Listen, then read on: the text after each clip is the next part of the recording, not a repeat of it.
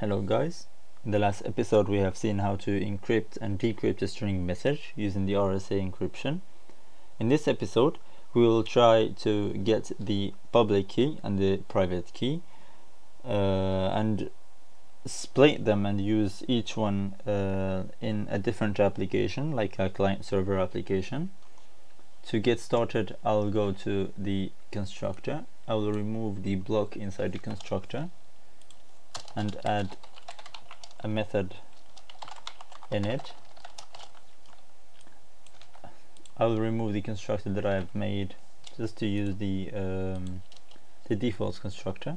Inside the main method I will add RSA.init. Let's run the application. Okay, so nothing has changed. If we want to print the message or the public key and the private key in a message, let's go after the init, public void print keys, and here we will try to get the public key, get the encoded message. So the encoded message will return a byte array. If we want to return it to a string, we will use the method encode that we have created last time. So public key backspace plus, and here I'll put it inside and encode the encode method. I'll do the same for the private key, private key that get encoded, and inside our body here RSA dot, I'll do it after printing the messages, RSA dot print keys. So let's run it. Okay, here's the result. We have the public key and the private key right here. Let's save them in a string right here, private static final string public key string equals to private static final string private key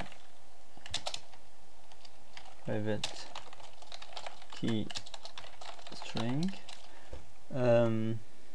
I think I've copied the private key, so I will just put it, swap those two, copy the public key and put it here. Okay, notice that the private key is longer than the public key. For that reason we will need a different encoder to get the public key and the private key from those strings. So let's go after our init method. Let's create public void init from strings, and void, and for getting the public key we need a X509 encoded key spec. So key spec public equals to new 509 X509 encoded spec, and this constructor takes as a parameter a byte array of the public key. So we will use the method decode to decode the string that is public key string, and for the private key we need the PKCS8 encoded key spec. So key spec private equals to new PKCS. It's the same thing, it takes a byte array, so we need to decode the private key string, and we also need a key factory to generate the public and the private key. So key factory equals key factory dot get instance of RSA because these are RSA keys, and the public key equals to key factory dot generate public from the key spec public, and private key equals key factory generate private key from the key spec private. And let's put these inside a try catch block.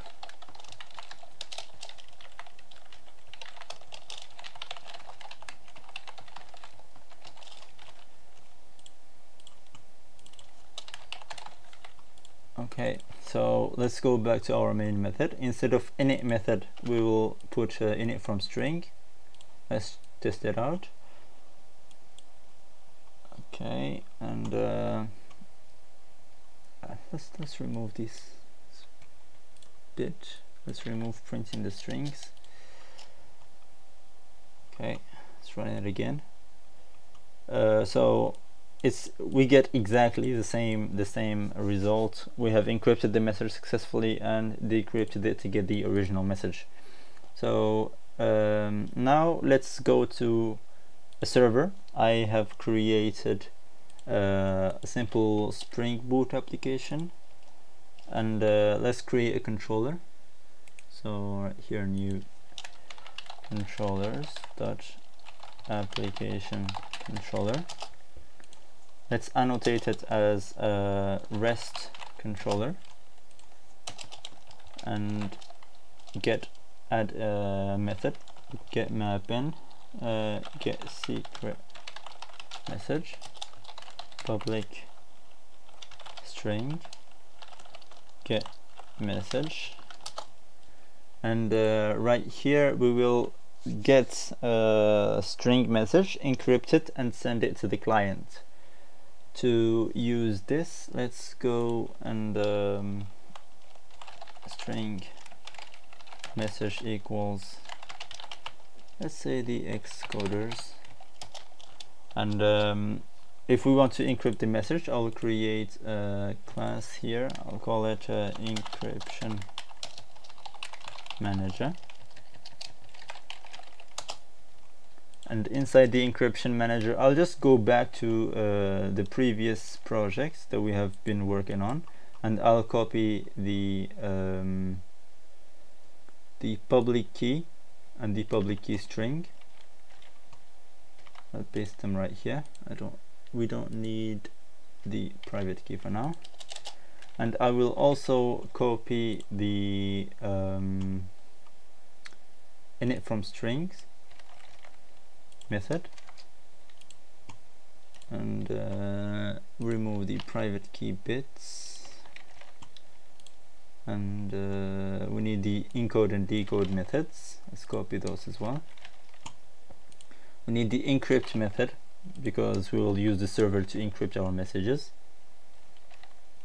and I think that's it. Go back to our controller, encryption manager equals to new encryption manager.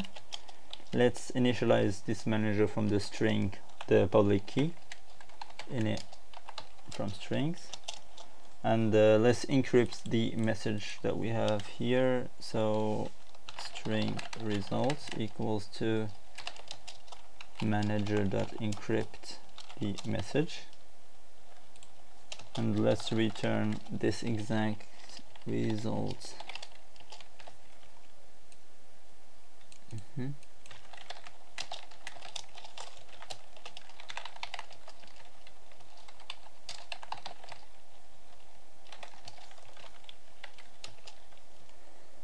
I'll return it straight ahead, and I'll put it an empty string here, or let's just do null.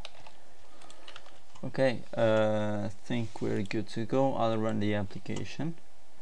I will be testing this with Postman. So here's Postman. It's local host 3000 / get secret message. This is the the getMapping method. Let's run it. Okay, so it's running. So here is the encrypted message that we have got. So we encrypted the message, the excoders, and that's the result right here. And now let's go to our client. Right here, let's remove the main method. Let's we don't need those. We don't need the RSA. Since we will use this client to decrypt the data, let's use RSA.init from strings, and let's go to this method. Since we will only decrypt the messages, we don't need the public keys, so we don't need this spec and this one. We only need the private key. Let's go back here.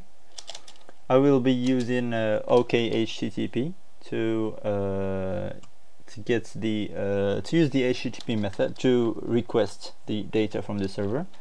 So OkHttp client. I'll add the Maven dependency. Let's go for the artifact and OkHttp3. Let's go for this one. Let's add it, and let's import it now. Client equals to new OkHttp client. Request our request equals to new request dot builder dot URL. Let's go for HTTP localhost 3000, and what was our method? It was get secret message. So get secret message method is get with no body, so null. Let's build that, and we will be getting a response equals to clients dot new call of this request, execute. Okay, we will be needing try catch exception ignored once again, and let's just print out this response, the body of this response. So response body is plus response dot body dot string. Okay, and yeah, let's just print the encrypted message.